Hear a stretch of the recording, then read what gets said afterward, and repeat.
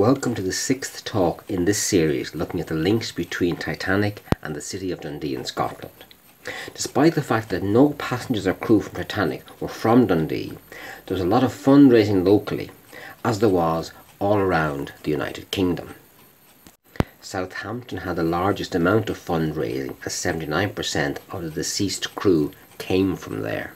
Other significant ports in Titanic's short history, namely Belfast, where she was built, and Liverpool, where she was registered, also weighed in heavily with financial assistance for families of the deceased.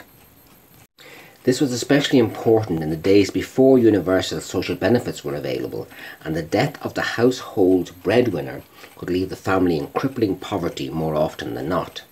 It is also relevant that the employees of the White Star Line aboard Titanic that night had their contract of employment terminated at the precise time the ship went down in the North Atlantic. The largest of these charitable funds was the London-based Mansion House Relief or Lord Mayor's Fund, to which a lot of individuals and organisations contributed. The eventual total collected by this fund was £412,000, which is the 1912 equivalent of about £45 million in today's currency.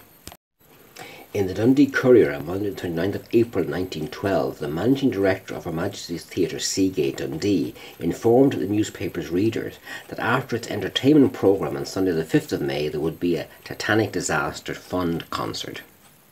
It is likely that the monies collected at the concert in Her Majesty's Theatre Seagate, the interior of which is shown here, will be added to the Lord Mayor's Fund in accordance with this notice in the Courier on Friday the 26th of April 1912. Lord Provost Urquhart Dundee has decided to forward all subscriptions given on behalf of sufferers to the Lord Mayor's Mansion House Relief Fund. On Wednesday the 24th of April, this picture appeared in the Courier.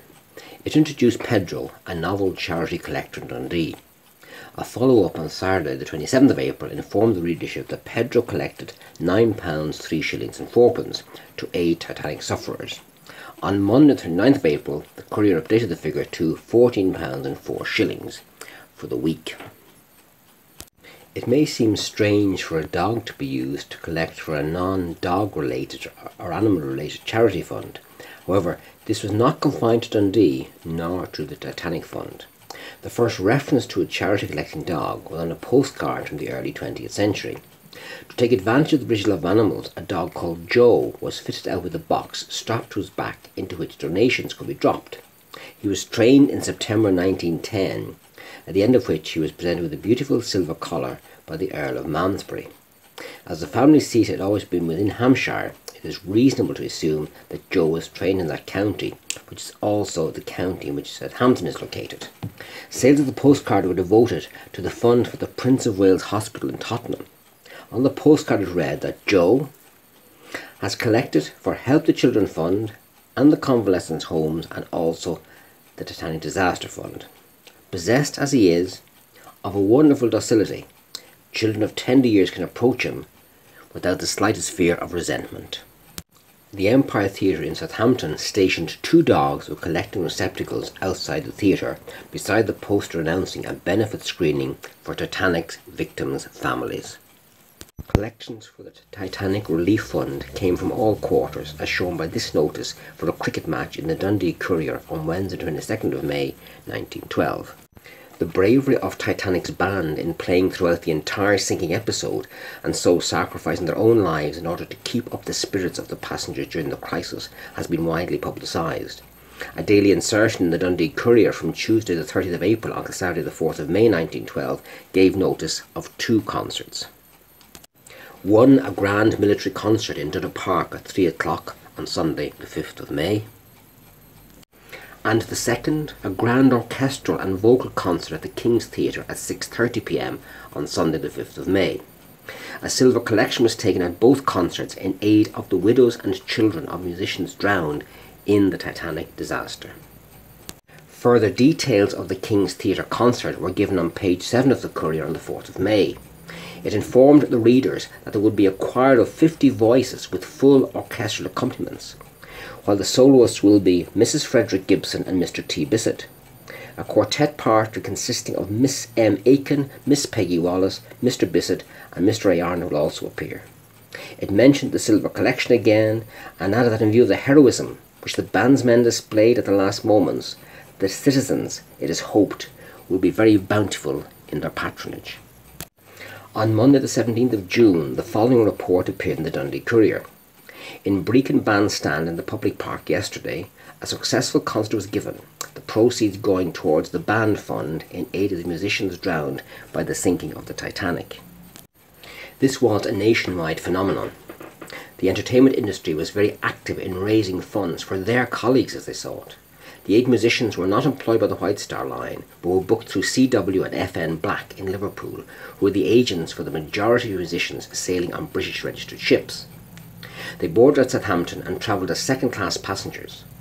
Until the night of the sinking, when all 8 band members played together, the musicians played as a 3-piece and 5-piece ensemble.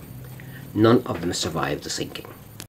The need for these collections for the families of deceased musicians is highlighted by an incident recounted in the book And the Band Played On, written by Christopher Ward, who was the grandson of Jock Hume, a violinist on the Titanic. On the morning of the 30th of April, just 2 weeks after the tragedy, and still waiting for definite news of Jock's fate, a letter arrived at the house of Andrew Hume, Jock's father, postmarked Liverpool. Christopher Ward takes up the story. Andrew snatched the envelope from Alice, Jock's mother, and tore it open. The letter was not, as he had hoped, from the White Star Line. It was from CW and FN Black, and it said, "Dear Sir, we shall be obliged if you will remit us the sum of 5 shillings and 4pence, which is owing to us as per enclosed statement. We shall also be obliged if you will settle the enclosed uniform account. Yours faithfully, CW and FN Black."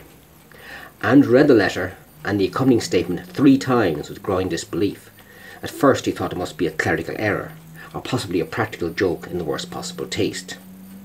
Without saying anything, Andrew passed the letter to Alice, who read it and immediately burst into tears.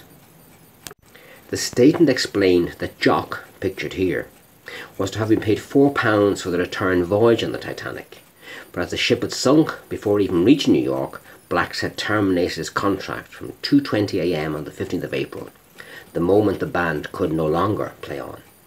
Jock's wages, reduced pro rata, were now insufficient to meet the expenses that Blacks had incurred on his behalf through the outfitter's reiners.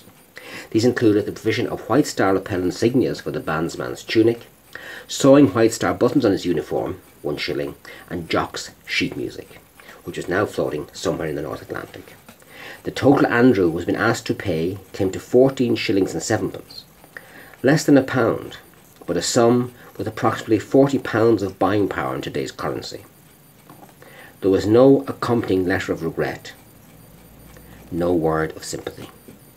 The contrast between the business-as-usual attitude of some commercial enterprises to the disaster and the overwhelming generosity of the man on the street is no better highlighted than the above story.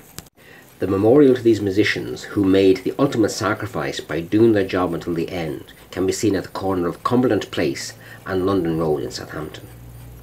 The fundraising efforts mentioned above, as a sample of those from Dundee, again indicate the effect the disaster had on the population of the UK, when Dundee, with no direct connection with Titanic, went to such efforts to support the families of the victims. More details of the subjects dealt with in this talk can be found in the book Dundee Man Lost at Sea, available from Amazon and Kindle. The next talk in the series will be available soon. Thank you.